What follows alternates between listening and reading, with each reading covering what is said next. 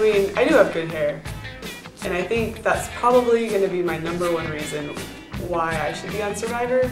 And this is the one thing I would never do for $1 million. I would never shave my head. I would never even cut it past here. I mean, and I'm well aware that it's probably going to get really mangy, but I think that's kind of my style even. I'm, you know, the bubbly blonde, but I grew up having 3 brothers. I think I look like I'm probably a lot nicer of a person than I really am.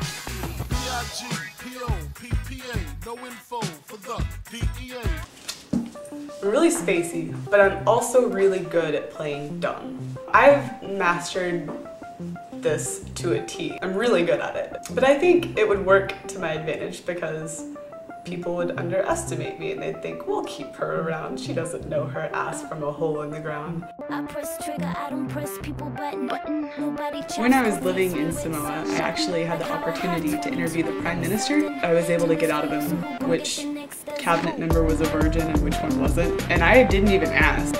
I mean, I think if I could get that kind of information out of him, I could probably get a lot of really juicy information out of other contestants and use it against them in the game. I can fish. I'm a really good fisher, actually. I guess I started off, you know, fishing with a pole. And then I went to Samoa and learned how to spearfish.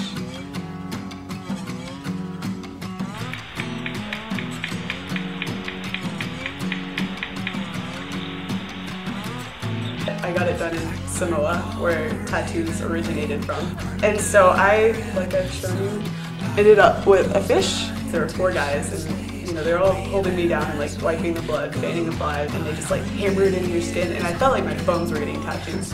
They probably did. I do feel like I'm most confident when I'm in the water.